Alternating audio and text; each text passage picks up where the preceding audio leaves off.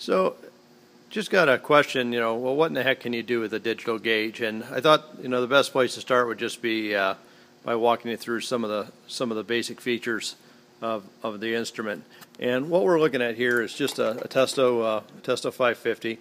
I have it set up for 410A. I've got it hooked up to a system that's not running, and so you can see, we got 215.8 on the low side, 216.5 on the high side.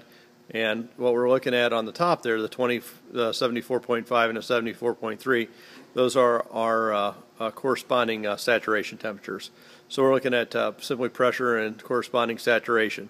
You can see at the very top of the display here, I have it set for R410A, and I have it set for PSIG, which is pounds per square inch gauge, and then we got our battery indicator there. As I scroll through the menus, what we're going to see here, first of all, is our temperatures.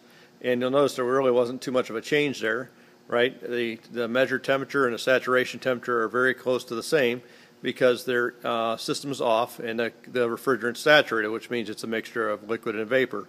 If I scroll down another time here, you'll see I got no superheat and 0.2 of a degree of subcooling, right? And that's more or less what we're looking at is the total uncertainty of the gauge at this point. So the digital gauge itself is making a measurement of temperature with a clamp, and it's making a measure of pressure with the pressure transducers, and it's calculating the actual superheat and subcooling right at this time.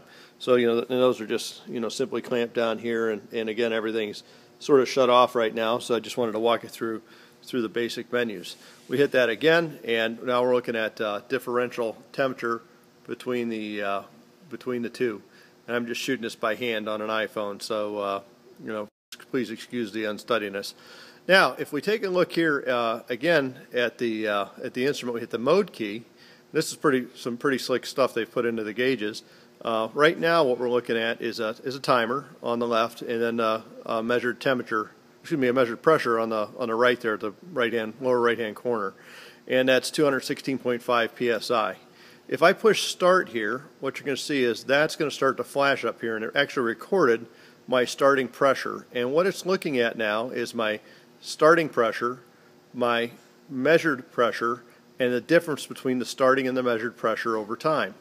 And one of the cool things that this thing will do is it uses the gas laws and the temperature sensor, so it actually measures the temperature of the line, measures the pressure, and obviously this is 410A in here, but if this was nitrogen in here, we'd use the pressure temperature relationship of nitrogen and the gas laws to determine if the system was leaking or stable. So really all you have to do on this is go to the mode key, go to the mode key on this thing to get this started up. Press start, and then it's going to just continue to flash that, and in a couple seconds here we should get a 1 up there, meaning it's gone through 1 minute of time elapsed. And then I'll just go ahead and stop this. But this uses Boyle's law to determine that, and there we go, there's the 1 right there. Then when I push the stop, it's going to show me my final pressure, my measured temp, and a drop. Now, if this had changed in temperature, like if it had gotten hotter, it should have also increased in pressure. And if this had not changed in pressure, it would actually show a leak. It would indicate a leak here because it knows that nitrogen would change in pressure with a corresponding change in temperature. So that's the basics of that one.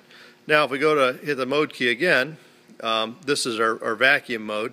And this is more of a vacuum indicator. Right now, it's obviously not reading inches of mercury. It's reading 216 psi because that's the pressure we have on here.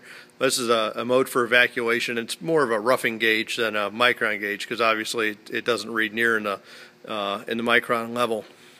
And we hit it again, we're back to differential temperature and pressure. We can see, scroll through the menu. So that's the basics of a gauge when you're looking at it. You have 9 buttons here. We have our set button, which allows us to change your settings, start stop button, and also a refrigerant button. So when I hit this, you see the refrigerant at the top flashing. I can change this up or down to change the refrigerant, then hit refrigerant again to store it, and it'll calculate those corresponding saturation temperatures. I have a min, max, mean key, which allows me to, as the unit's running, to show the minimum reading, the maximum reading, and the mean. P equals 0, which is for zeroing the pressure transducers. backlight button over here, and then our power button over here, and then obviously the two arrows to scroll through the menus. So that's just the basic overview. I'm going to go ahead and start this thing up, and we'll get an idea of what we can see with it now.